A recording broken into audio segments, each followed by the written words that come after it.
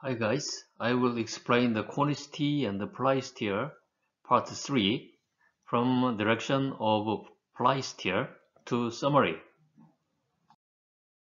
Here I have a quiz for you. What is the correct description about the Ply Steer? Number 1. Ply Steer changes the heading direction to the other side when the front tires are turned on the rims. Number 2.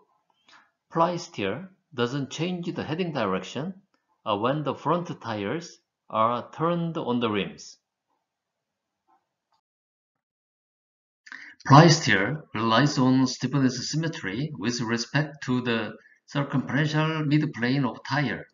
If the entire tire belts don't have this symmetry, belts are twisted in the tire contact patch.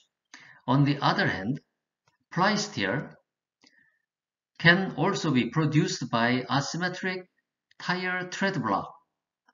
You cannot change the lateral force direction due to Ply Steer by turning the tire on the rim.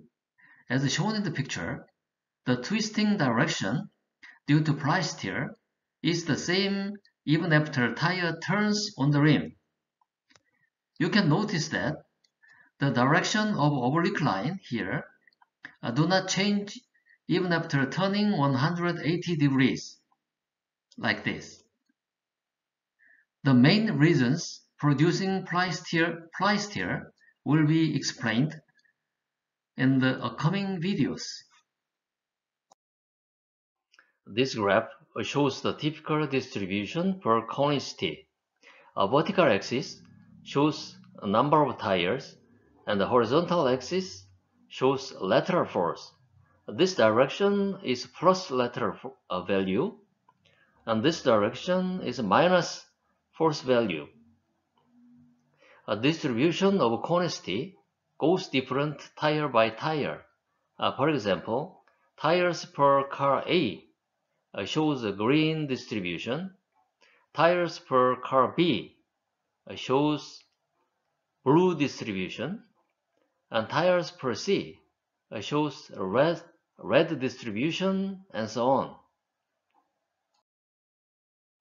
This graph shows the typical distribution of Ply Steer. Distribution of Ply Steer also goes different tire by tire. For example, tires per car A shows green distribution.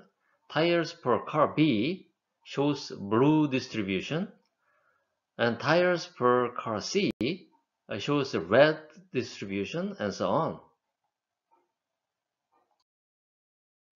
This graph shows both distributions of Ply Steer and conicity altogether. Average lateral force due to conicity distribution is near to zero, but the standard deviation goes bigger than that of Ply Steer. This is the characteristic of manufacturing.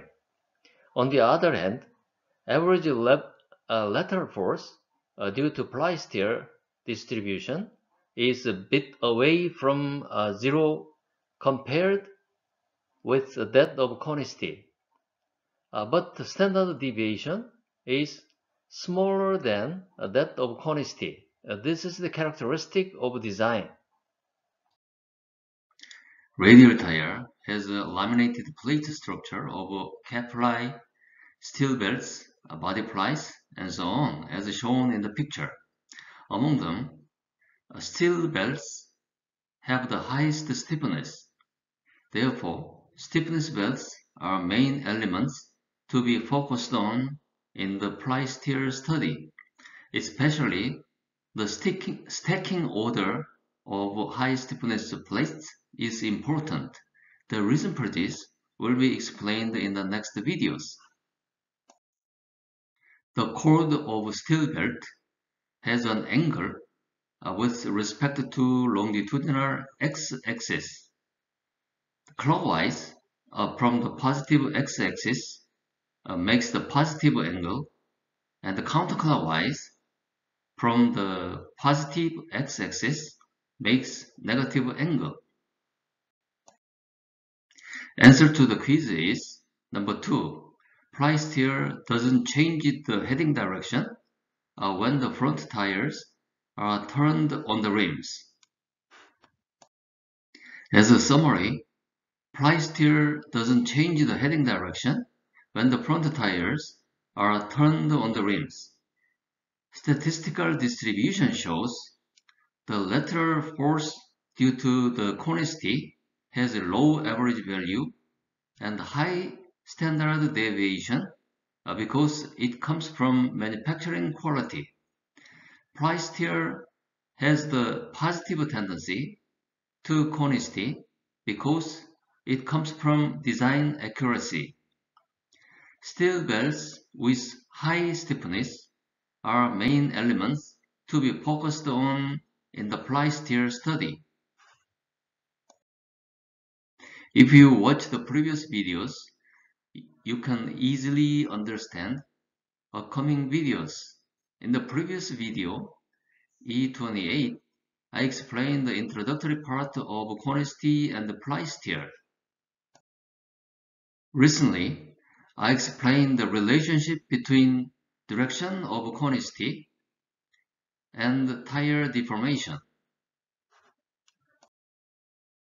The next video is Ply Steer Part 4.